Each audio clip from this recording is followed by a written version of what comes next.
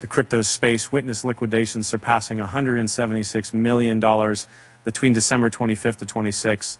Altcoins, notably Solana and ORDI, contributed significantly to the losses alongside traditional players like Bitcoin and Ethereum. The daily liquidation volume reached 176.53 million, mainly affecting long positions on major exchanges like Binance, OKX, and Bybit.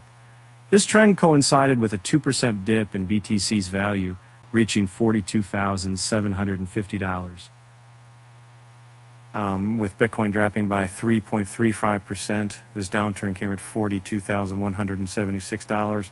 Nonetheless, in 2023, Bitcoin reigned supreme compared to global stock markets, and gold boasting an incredible 163% growth. According to experts, this success can be ascribed to expectations of lower interest rates, relaxing regulatory scrutiny by the U.S. government, and anticipated SEC approval of a Bitcoin ETF. As this new year begins, optimism remains the order of the day, with analysts expecting to see further expansion in the crypto world.